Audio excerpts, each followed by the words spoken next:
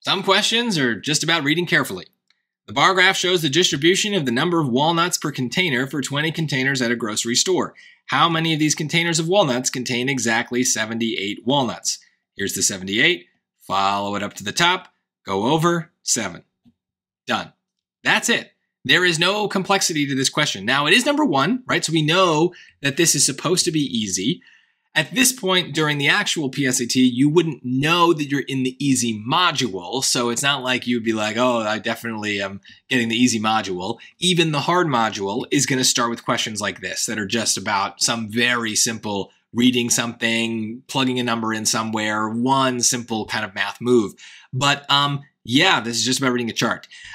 This idea of a frequency chart, though, does come up quite a bit in statistics questions where we might need to recognize that we're comparing different values and things like that. So we might use that in different ways. So hopefully this question is kind of reminding you of what a frequency histogram is or a bar graph as they're calling it. It shows us, the number for each of these things.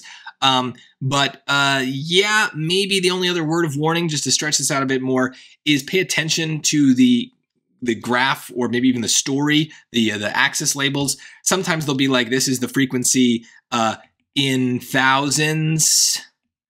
And so 0, 1, 2, 3, 4, 5 are not really 0, 1, 2, 3, 4, 5. They're 1,000, 2,000, 3,000, 4,000, 5,000, but it's labeled as 1, 2, 3, 4, 5 for shortness, right? So just be careful if they do that. They're definitely not doing that here.